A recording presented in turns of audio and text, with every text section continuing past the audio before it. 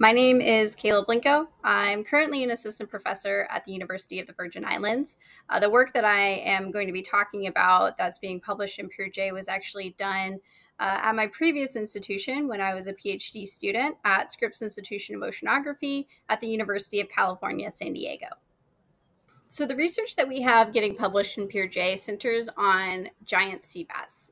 Their scientific name is Stereolepis gigas. They are a really culturally iconic and important species in the coastal waters of Southern California and Baja California, Mexico. So they're one of many fish species that form seasonal spawning aggregations. So a couple months out of the year, they all come together and they in these big groups and they spawn. And this makes them really susceptible to being caught by fishermen. If you can identify where their spawning aggregation is, you can go and catch a bunch of them all at once. And so people kind of caught on to this and started catching them. And what happened was we basically completely knocked down their populations in Southern California. So this is kind of a bummer.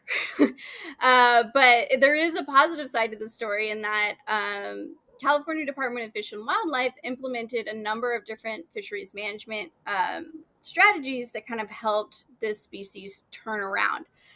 So some of those things were one, regulation specifically on giant sea bass, but also the banning of nearshore gill nets in California. And so all of these kind of fisheries management strategies combined has led to their kind of starting to recover in Southern California. And as an ecologist, as a researcher, this is really cool because we now have an opportunity to ask and answer questions about just like fundamental aspects of their ecology that we've never been able to ask before because their populations were just so depressed. So our goal with this study was to track giant sea bass to be able to answer questions about their fundamental movement ecology. So how big are their home ranges? Do they show seasonal differences in their movement patterns? Can we see them doing different movement behaviors during spawning season?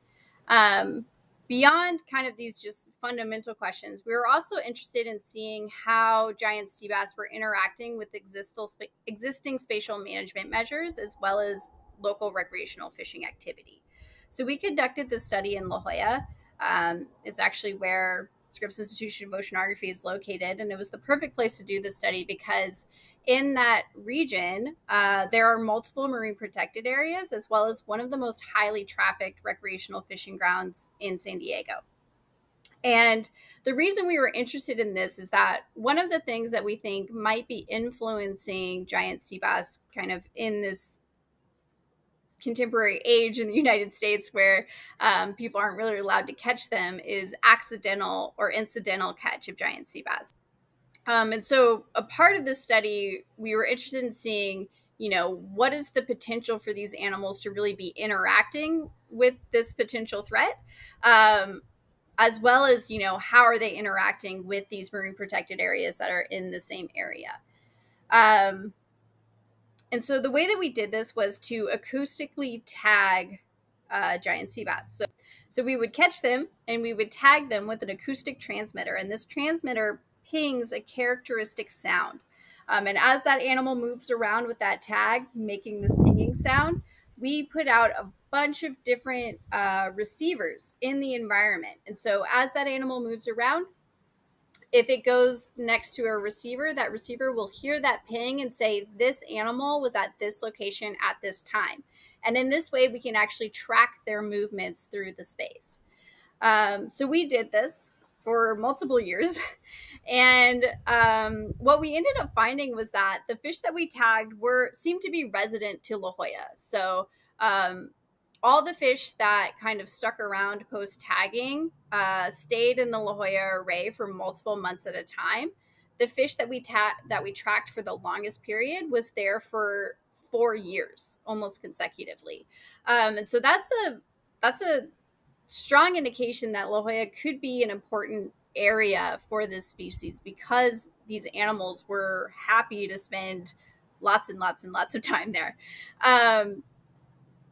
We also found that they tended to spend a considerable amount of time outside of the marine protected areas. So they did spend a lot of time in this area where there's a lot of recreational fishing activity.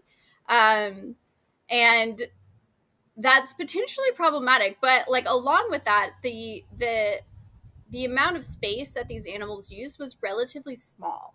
And so a huge caveat to this is that we fished and caught these animals outside of marine protected areas and released them outside of marine protected areas. So it's possible that there are animals living inside of the marine protected areas that are having these small home ranges that are getting protection from those MPAs.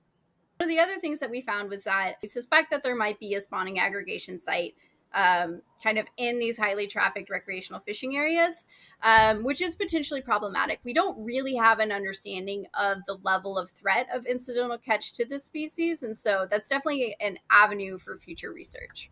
So I hope that people kind of see the value in doing kind of this just fundamental ecological research, because it gives us valuable kind of baseline information to be able to ask questions that might be more applied. And kind of along that vein, I hope people take away that there's still so much to be learned about these fish.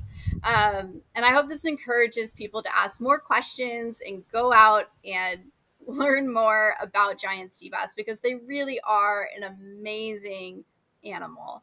And I hope that people get to experience how cool they are for generations to come.